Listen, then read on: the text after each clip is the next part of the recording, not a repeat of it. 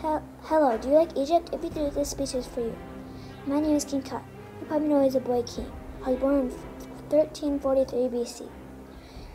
My father was Ismtop and my mother is unknown.